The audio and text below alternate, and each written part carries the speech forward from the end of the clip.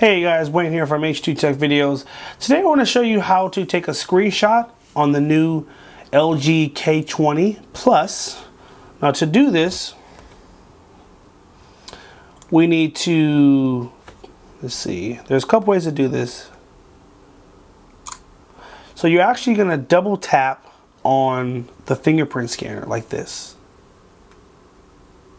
You can hear it, see? Tap and then hold.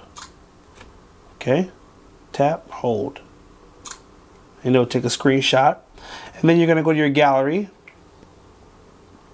and then you'll go to screenshots, and here are the tons of screenshots that we just took. Now, there's another way to do this.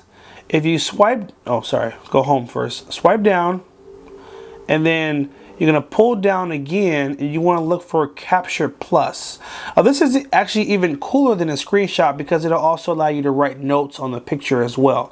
So you're going to first go to the screen that you want to screenshot. So let's say I go to Google Home.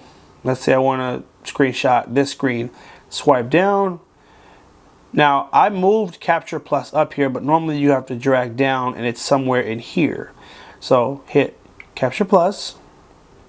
Take a screenshot, and now you have these controls where you could actually draw on the picture, or maybe you want to highlight something, or you want to add some text to it or whatever. But you've got a lot of different options of what you can do after you take the screenshot, and then it always is going to save to your gallery right after.